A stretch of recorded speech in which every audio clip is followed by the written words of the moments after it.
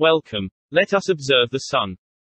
Starting off today, with this solar flare classification chart, showing the last 3 days of activity. On the 17th there was one M-class flare, and the rest are B and C-class flares.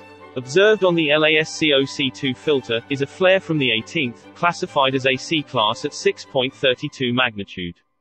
I'll pull back as the flare expands out through the C2 and into the C3 filters for a better perspective.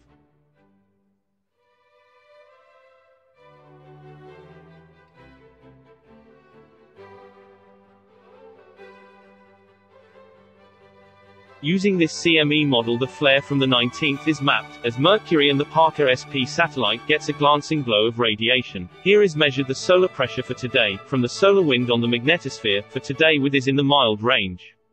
This model shows the measurements, of the solar wind plasma, and radiation conditions, that will impact Earth. Showing a maximum of 582 km per second. Shown on this HMI intensity map are 6 sunspots regions, on the Earth-facing side of the Sun. Using the SDO 1700 filter, from the 17th to the 19th, the sunspots can be observed.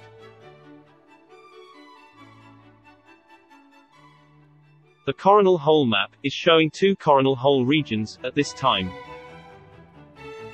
They can be observed on this SDO 211 filter, showing the 17th through the 19th. Coronal holes are the source of fast solar wind streams, which sometimes have the potential to produce minor to moderate geomagnetic storms.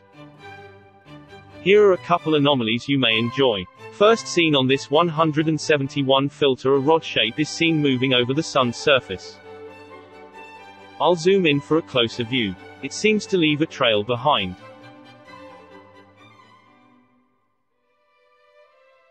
On this SDO 335 filter, a flash from an eruption creates a vertical line on the side of the Sun.